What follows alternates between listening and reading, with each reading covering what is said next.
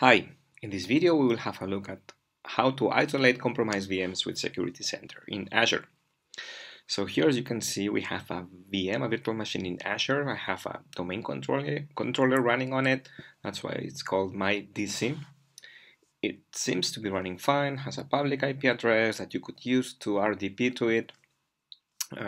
We will go back to why that's important. And under networking, you can see some security properties, some network security properties from the VM, such as how you can access to it. And as you can see, there's a rule to allow for remote desktop protocol from any IP address out there. Actually, the way we defined this rule wasn't statically, but dynamically through a concept that I showed in a different video in which you can define dynamic policies. For example, in this one, we define a policy that says, please allow remote desktop protocol to all my Windows VMs. And that will be what a Windows VM is, will be calculated dynamically. The same way we can define a group for VMs that have been compromised. This is what we are going to do here. I'm defining the group. Now I will define the rules that control which VMs belong to that group. And for this we will use ARM tags or Azure tags. So we will have a tag called compromise, and whenever that tag is set to yes, we will put that specific VM under the compromise group, and then we will apply our policies. Right, so I'm defining here the rule, so that whenever the compromise tag is there and it equals yes, then we will have a compromise VM. And now we can further define our policy. So for example, as maybe you still remember, we had one for allowing RDP to Windows machines, another one for allowing SSH for Linux machine, but we will bring an additional rule in front of those, so with a lower sequence number, where we will deny all traffic for VMs that are compromised, effectively invalidating the permits that come after that. So in this case, we will deny all TCP ports, and this is what it looks like now.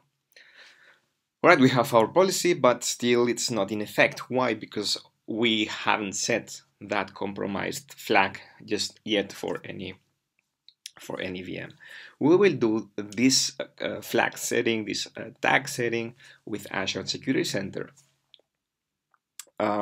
So with Azure Security Center, there's a new feature currently in preview where you can run certain actions upon certain alerts. We will have now a look at the alerts that I have in my Azure Security Center.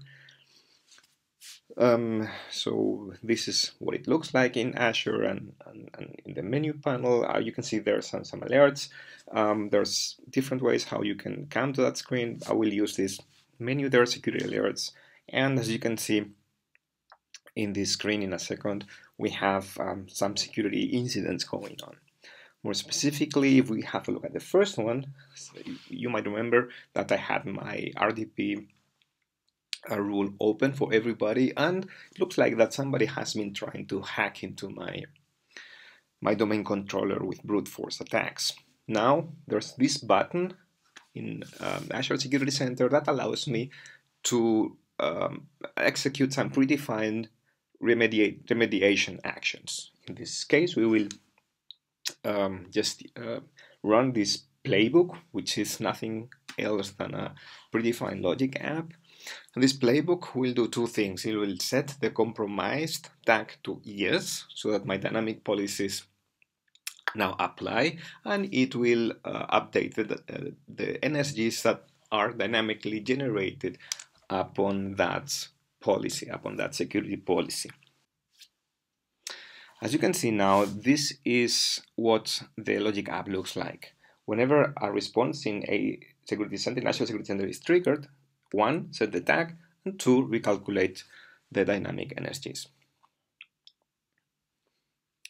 Well, that's essentially it. Now we can go back to our virtual machine and have a look at the tag to verify that it has been properly set, and to have a look at the recalculated network security groups. So first things first, that was the first action of the logic app, setting the tag. So when it loads, that's still the properties, the overview. There you go, that's a tag. Compromised equals yes, then there's another tag which is not relevant for the purpose of this demo.